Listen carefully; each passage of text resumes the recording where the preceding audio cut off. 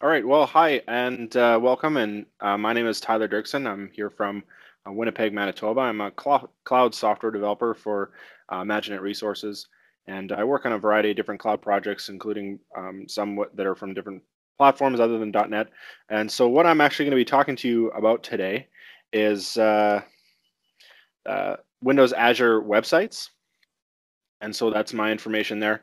And you can get a hold of me at tylergd@outlook.com, or you can access my website at tylerdirksen.com. So what I want to go through with you is just kind of give you a look at websites and where they kind of fit into this whole kind of ecosystem. So essentially, you have a variety of different options when choosing your, Windows Azure platform to build on top of. You have virtual machines, which is a fairly new feature, or well, new in the same time as websites. So virtual machines, you actually have a fair amount of responsibilities that you still need to manage. So with virtual machines, along with your application and your data, you have to manage firewall rules, virtual network policies, and different things like that. And the kind of largest or the most complex for me is that you have to manage your operating system version and upgrade your operating system and all of the actual software on that OS. So the next kind of one in line is cloud services. And cloud services takes away kind of the operating system portion, which I would say is kind of the largest. And so it's more of a platform as a service kind of piece that you could use to gain a little bit more control. So you actually have some access to the underlying machine, and you can do some firewall rules and even some virtual networking if you like. But the underlying operating system that the cloud service runs on top of is managed by the Microsoft Data Center. So that being said, websites is kind of the smallest piece of responsibility that you can get as far as Windows Azure compute options. So with websites, you basically just focus on the application and the data. You have some kind of ability to do configuration for things like different hosts that you're listening on and different things like that.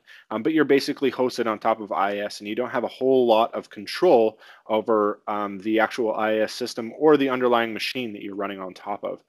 You may even be shared in a shared system with a variety of other websites that are running on IIS.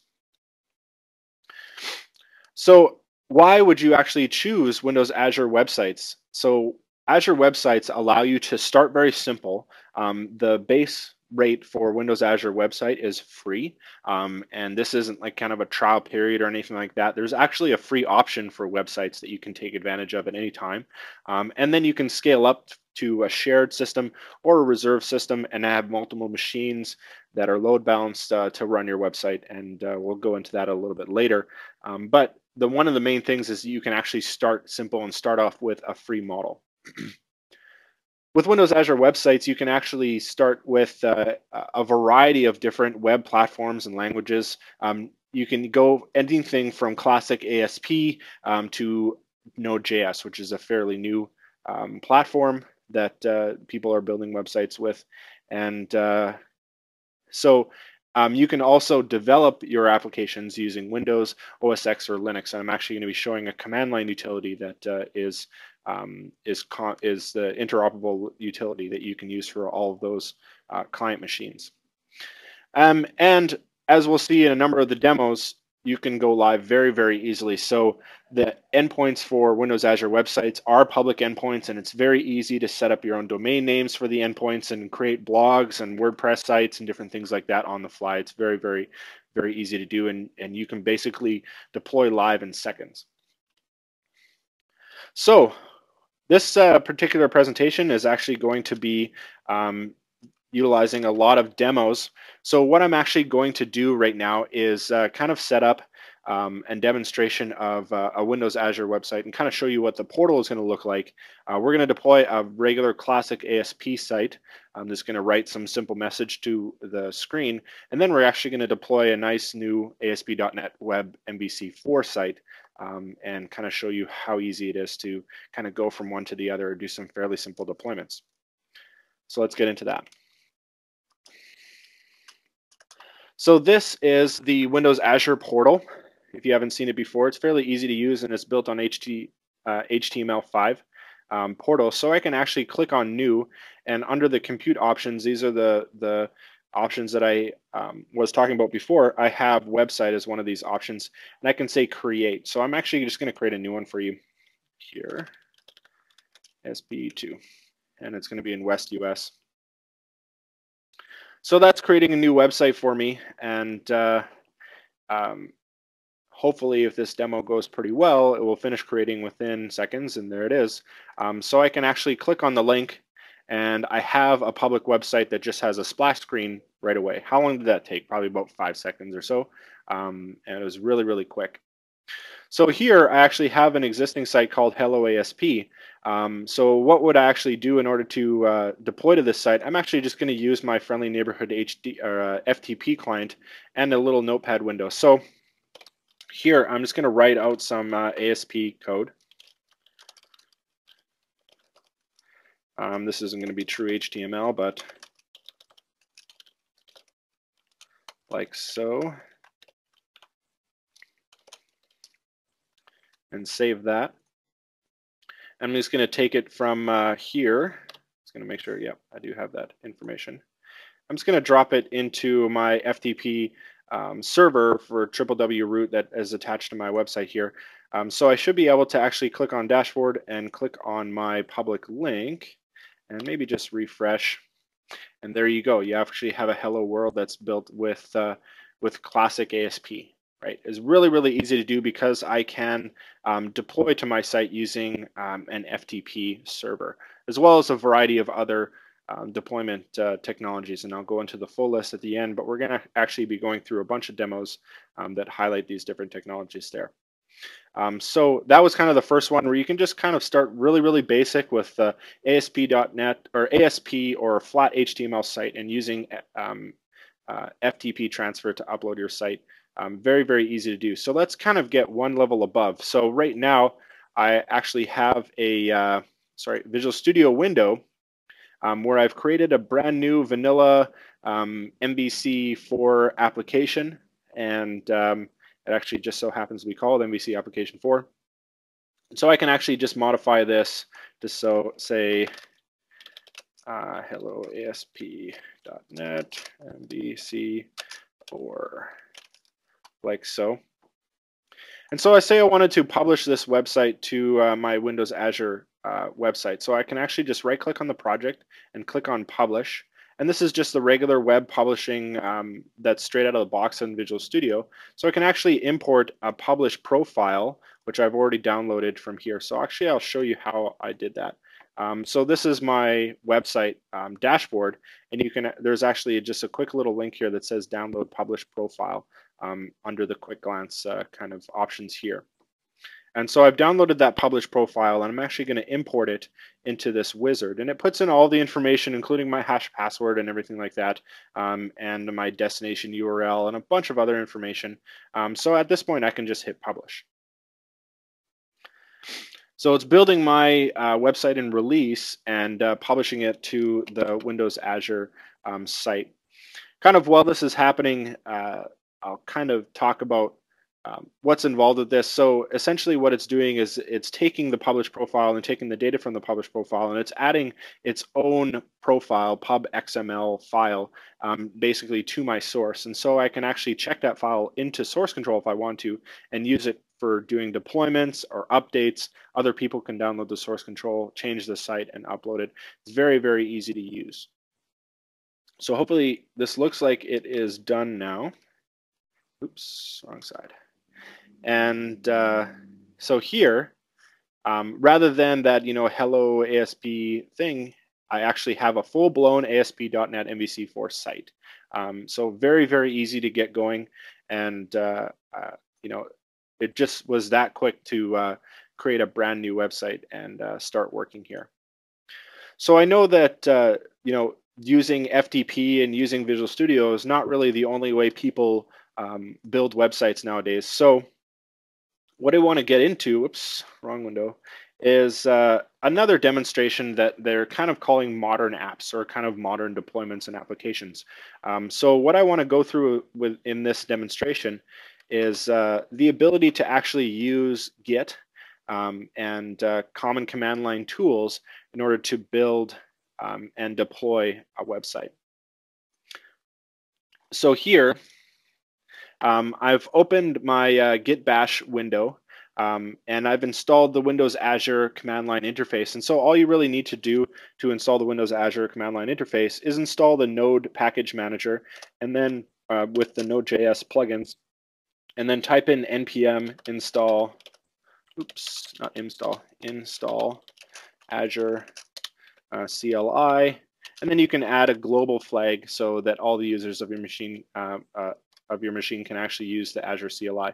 But what does that actually do? Because I've already installed it on my machine. So if I type in Azure, you can see all of the command line interfaces with this nice little ASCII art on the top here, and for Windows Azure. So what do I want to do starting off here? I want to create a new Windows Azure site. So I can actually type in Azure site create. And I don't want to just create a normal site. I want to create a site that uses Git and uses a Git repository. So I'm going to put in an option of --git there. And I'm already in the C Projects Cloud Survey, which is a kind of a survey site that I already have code for and I want to upload. So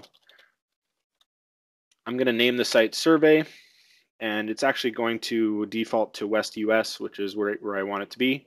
And it actually created a brand new website for me. If I go into the background here, I can see that in the full listing, let's see.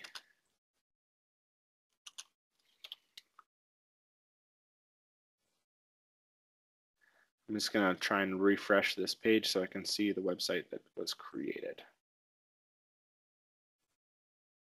Yep, there it is, survey. So it actually created the survey site, and as you notice kind of at the bottom here, I now have a master branch kind of label on my local folder structure, which means that it also turned this folder into a Git repository. So in order to actually add my code to Git, I can say git add dot, and then git commit. And then my message for committing is going to be initial commit, like so. And then what I'm actually going to do is I'm going to say git. I'll just kind of put this in the center here. I'm going to say git push Azure master. So what this is actually doing is it's pushing my code to a remote repository that was already set up here called Azure, and it's pushing my master branch. So I've already set up my deployment credentials with my website here, which is also very easy to do with the portal. And what it's actually doing is it's logged into the Git repository. It's authenticated rather with the Git repository online, and it's deploying my website up into the cloud. So you can see writing objects. It's a fairly large site, updating branch master. Now you can actually see some of the information coming out of Git is that it's building the site. It's successfully installing different NuGet repositories that needed to be downloaded from NuGet, and copying all files to the public location, published location, and it successfully deployed my site.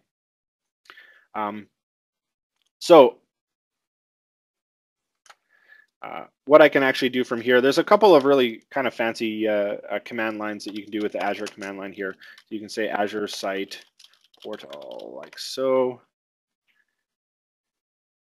Oh, I guess I might, they may have changed that, sir. Maybe this one.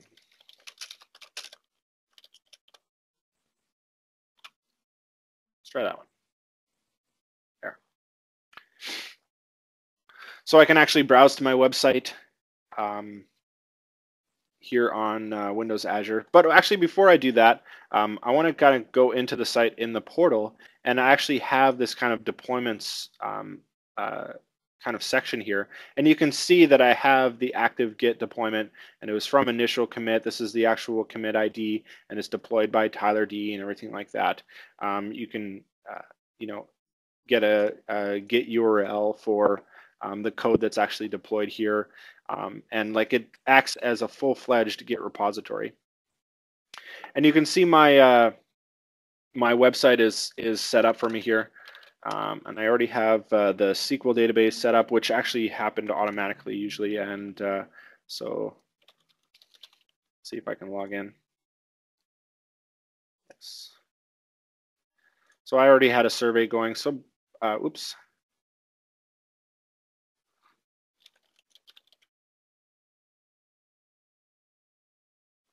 So I want to actually create a new survey.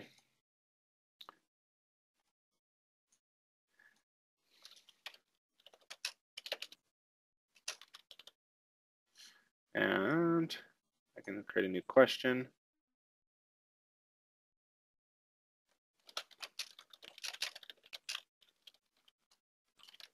And change it from text to Boolean. And then if I actually click on this link, then I can see my survey. I can submit the survey. And so I have a fully functioning website that I've actually sourced from my Git repository. And some of the things that this particular site is showcasing may be kind of apparent. You know, it kind of went right by when we were building and deploying the site, but this site uses a lot of newer technologies like SignalR and JavaScript technologies like Knockout.js and different things and client-side frameworks and stuff like that. So all of those are, you know, you can deploy them to Windows Azure using Git or TFS or FTP or web deployments. It makes it very, very easy and flexible to actually take your site, your content, and all those great technologies you're using to, you know, create your website and deploy them to Windows Azure. So I essentially have a full functioning survey site, and I can actually get statistics on the different surveys being taken and everything like that. So my next kind of question to you is, what happens now when your website becomes very, very popular? So essentially, I have my survey site, and I got my dashboard that gives me a pretty good idea of, you know, what's happening on my site as far as like CPU time, HTTP server errors, and number of requests and things like that. So right now, because this is a fairly chatty client-server site, you know, I'm getting about 62 requests for performing some operations because of SignalR and because things are kind of running back and forth through AJAX calls and everything like that. So I can actually go into a little bit more detail into some monitoring statistics and you know, get some more information, or even add a number of different kinds of metrics. You know, HTTP 401 error counts, and different things like that, HTTP redirects, and even successes and stuff like that. If I want to kind of break down what's happening on my website in a kind of a, you know, a very unique fashion. You also have the ability to do a lot of configuration on your site. You can even add different app settings that you can pull from the app settings shared class in your website. So if you actually had something that you know, you're using an open source site, so you don't really want to include keys for some of the other, you know, third-party services that your site uses, or, you know, Facebook keys or Twitter keys and different things like that. You don't want to include those in your config files, but you actually want to use them in your website. So you can actually add them to your app settings values and use them directly in code and not have to worry about those kind of slipping into the wrong hands. So there's a lot of configuration capabilities in here, including some Git kind of stuff, trigger URLs, branch to deploy. You can change that to dev, or, you know, if you have kind of a test site, you can set that up so that, you know, a certain branch will actually feed to your test site, and you know, work with that. Now, even though I was showcasing the whole Git functionality as making the website a Git repository, you can actually set up a Git deployment that happens from GitHub or Bitbucket, I believe, or Codeplex, the Git portion of that. Or even if you don't want to use Git repositories, you can use TFS online and other tools. Anything that uses web deploy or anything that uses FTP deployments can be used to deploy websites to Windows Azure.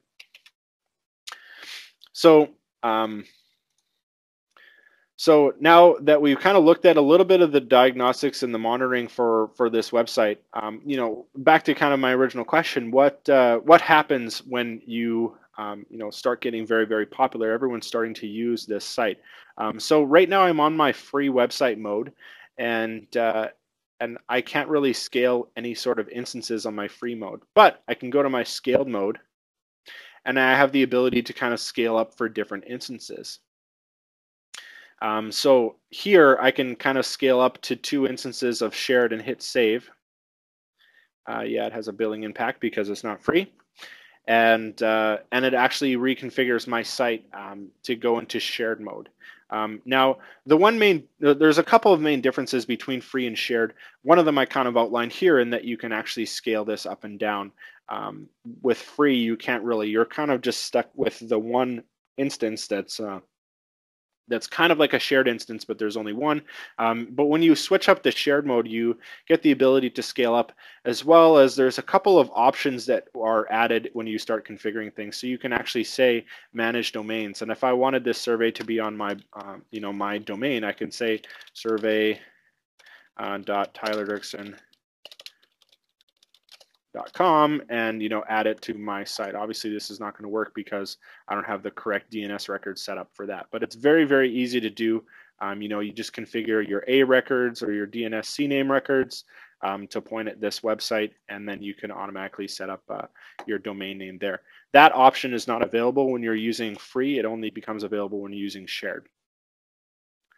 Now, what kinds of things change when you switch over to reserved? Now with reserved, you can actually set an instance size. So before we were kind of doing a shared core or on a VM shared with other websites, other IIS instances.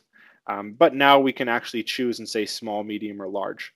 And again, we still have this slider to say, okay, well, my site is going to get hammered. So I'm going to have 10 4-core 7 gig memory boxes to run my site.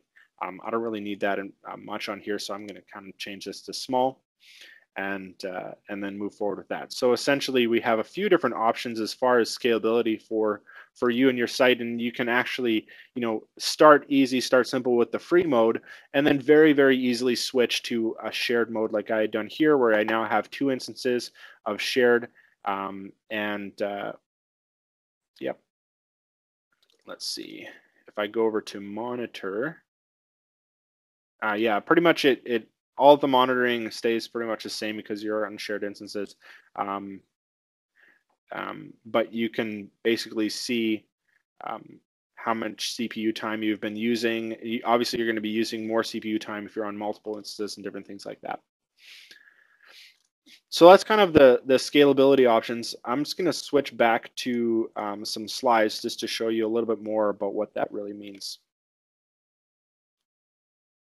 So like I mentioned, this is going to highlight a couple of the different options, but along with the shared option is the free option, right? So essentially, when you're talking kind of technical in this sense, as far as shared or reserved, the free option is the shared option, right? You have a few less options, you don't have the capability of doing scaling, and you don't have the capability of doing your own domain name, but the hosting model is the same as the shared hosting model. So hopefully I won't get any angry emails or anything saying like, hey, you were missing free on this slide. It's there, it's just under shared. So essentially, the shared model means that your website actually exists on a server with a variety or a number of other websites. And you can actually scale it up, but you're still scaling up in a kind of a pool of other sites. You're probably on a separate machine, but you're still sharing space with other sites in kind of the shared ecosystem here. Now, switch over to reserved. and go over to 1 here. So now the shared stuff goes away, and you actually get a full PC all to yourself. And a full PC for the websites that are in the same data center and subscription as this website. So you can actually, when you scale up reserved, you're not really scaling, the amount of instances that are receiving information from are on the load balancer. You're actually also scaling up VMs, right? So now the load balancer will round robin send HTTP requests to 2 VMs. On reserved instances. And so this is kind of highlighting the fact that when you switch over to reserved, you're actually sharing the instances with your own other reserved sites. So that can be a very good thing as far as utilization goes, but it may mean that you have to kind of watch a little more closely if one of your sites is taking a lot more memory or processing power away from some of the other ones, or if you need to scale up and down accordingly. But just know that when you're talking about a reserved instance, and you actually have, in this case, 3 websites, and you switch them all to reserved and you scale them up to 2, you're not paying for 6 VMs. You're actually just paying for 2 VMs, and the machines are actually sharing these 2 virtual machines. So that's kind of how that works.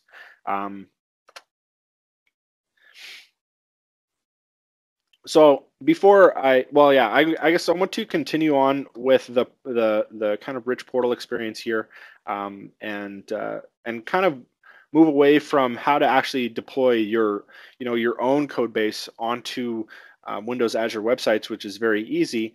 What happens if you actually just want to use kind of an existing product on Windows Azure? So one of the options that I have when I can say create website is actually, I can say from gallery. So Windows Azure actually has a variety of different engines, which the icons are not really loading right now. I'm just going to kind of reload this page.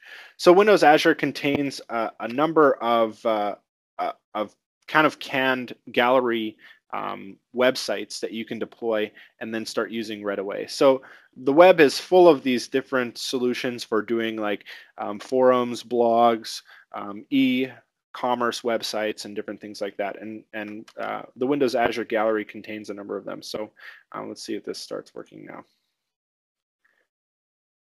There we go.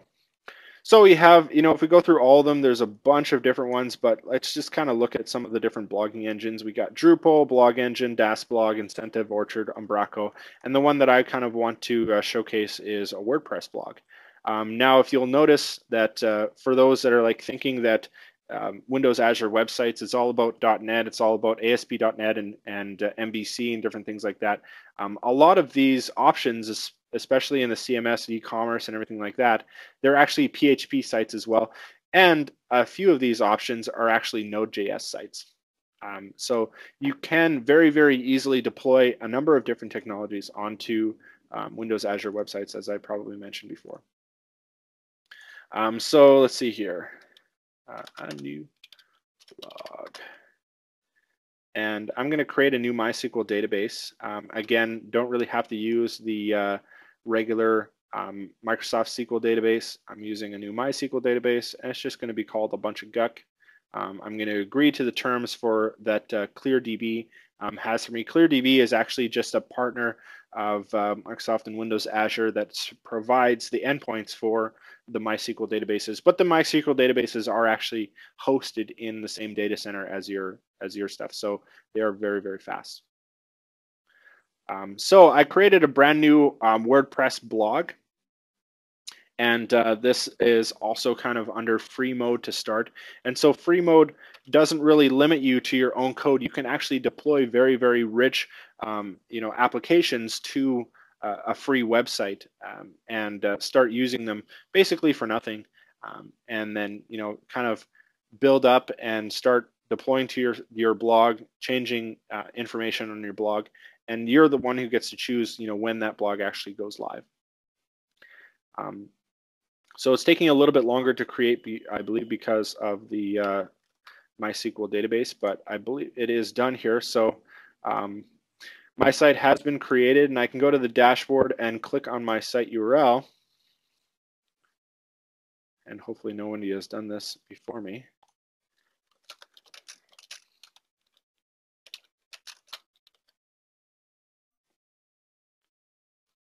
Let's see.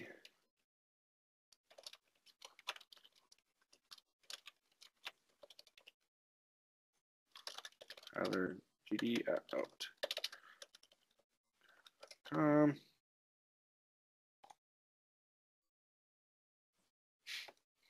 So I'm basically setting up my WordPress site, and I'm not sure exactly how long WordPress takes to do that.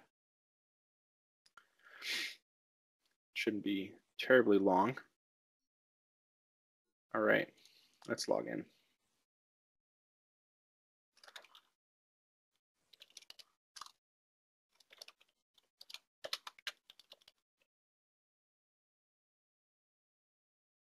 Oops, you know what? I kind of forgot admin. That's what it was. Admin.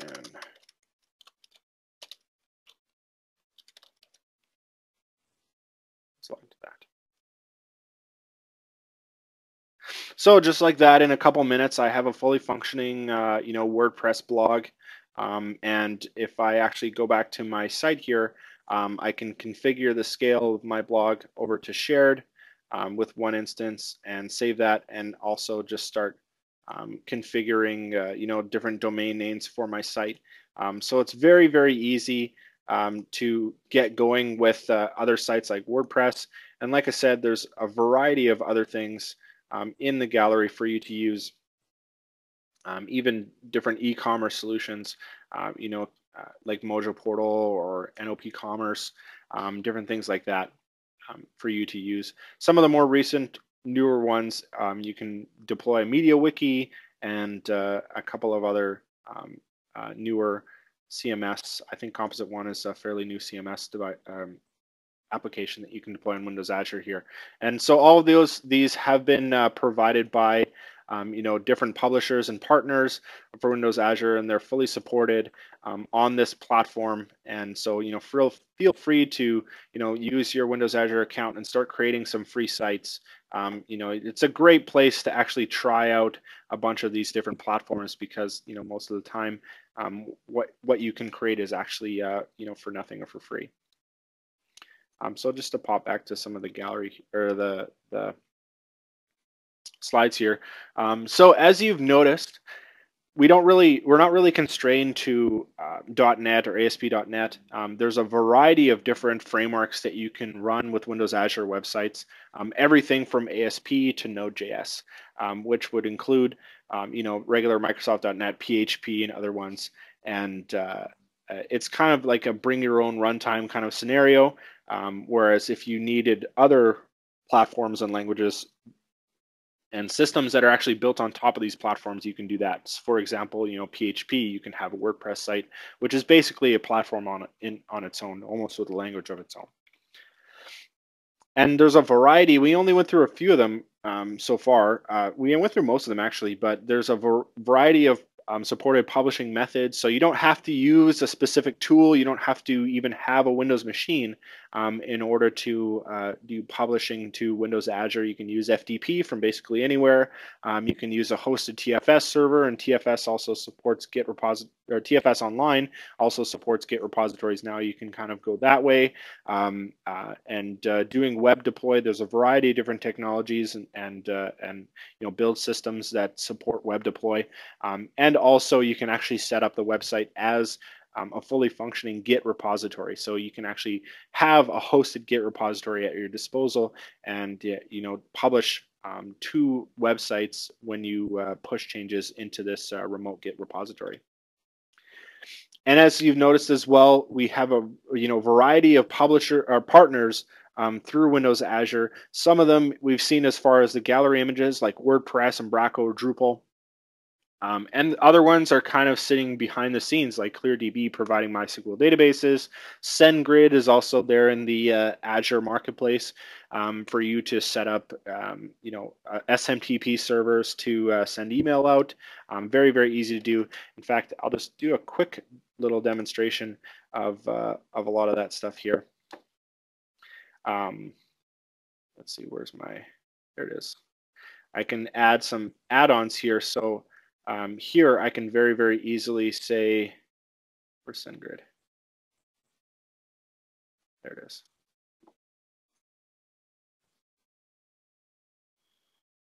Again, free SendGrid account. Oops.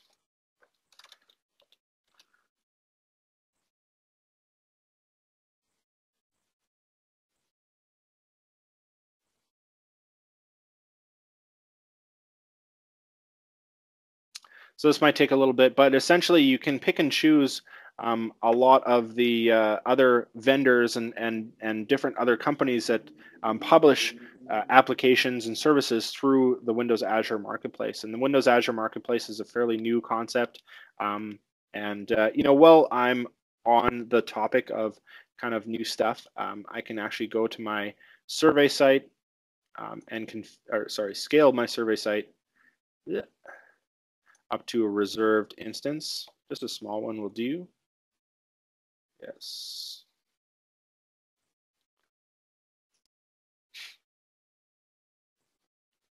And so this is something that I kind of forgot to go over because it's new as of a couple weeks ago. Let's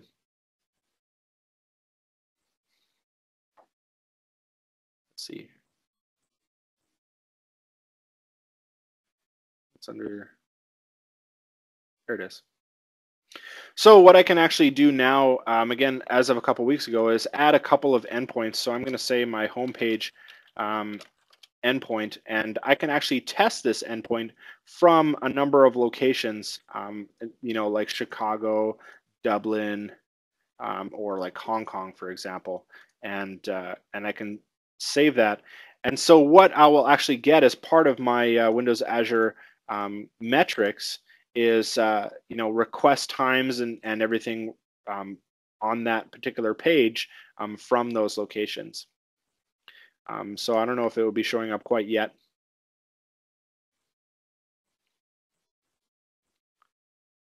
Yeah, so some of this information is not really coming through quite yet.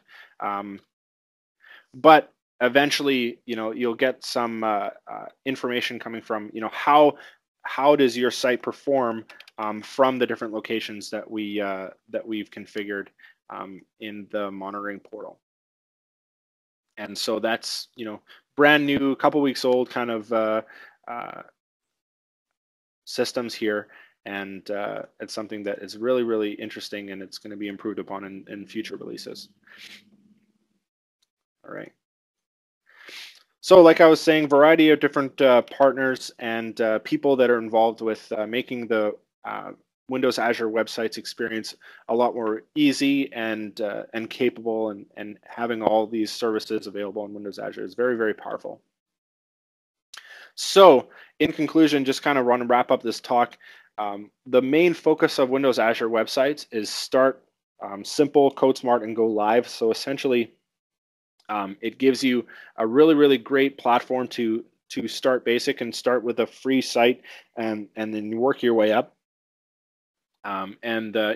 Being able to code smart, code on the platform that you're used to. You don't really have to adopt any other new platforms like ASP.NET if you don't want to, or you can take a look at some of the brand new ones like node.js and go with that, and then go live as well. So you can actually take your site and make it public. And the underlying structure of the entire website's platform is built around taking your website to live. So and just kind of to go over this again, a little bit more information about this. You can have 10 free websites on your account, and just so you don't kind of go nuts with it. You can scale up your sites to shared sites to incorporate load balancing and different things like that. Websites have shared storage across instances, so unlike cloud services, which is more of a platform as a service offering, that you don't have persistent virtual machines. You do have a persistent structure that's shared across your instances, and different things like that. Code smart. Use the platforms that you're used to. Right now there's a few platforms that you can run on Windows Azure websites, and that list is actually going to be growing fairly soon, and including some of the other platforms that are missing from there. But so stay tuned rather to kind of some of the new platforms that are going to be coming out for Azure websites. You have a variety of options of some of the other components that you have at your disposal, and you can deploy and code from your chosen client, whether it be Windows, OS X, or Linux, using the CLI tools. And then for the last but not least, go live. You can actually use Git, FTP, Web Deploy, TFS, a lot of different deployment mechanisms to rapidly take your site live and make changes to your site and keep going forward with the site. So what are the next steps after seeing all these great features for Windows Azure websites? Go to aka.ms DM get Azure to start your Azure 90-day free trial, and don't worry about spending any money on the trial. There's a spending cap limit on the account, so you won't be charged anything. And for a lot of the other more specific details and technical details, you can take a look at the Windows Azure virtual workshops like cloud variations, building connected apps with Windows Azure, and migrating existing apps to Windows Azure. When you're dealing with web applications, migration is fairly easy, but if you have an underlying database that may be on a data structure that's not on Windows Azure yet, then you might need to look at that. But there are a few other providers like ClearDB that do provide other services for Windows Azure. So just take a look before you think about doing the migration. And then also, last but not least, one of the really great resources for presentations, demonstrations, code, and pretty much anything is the Windows Azure Training Kit. So you can actually download it at aka.ms DM Azure TK. And I hope you guys have gotten a ton of information on Windows Azure websites, and you can go right now to windowsazure.com and start building your sites with the free model and scale them up, and get yourself on the internet with a blog or any sort of site. And it's very, very easy to use, and it's incredibly powerful and scalable. So yeah, thanks very much for watching my talk here, and I will see you soon.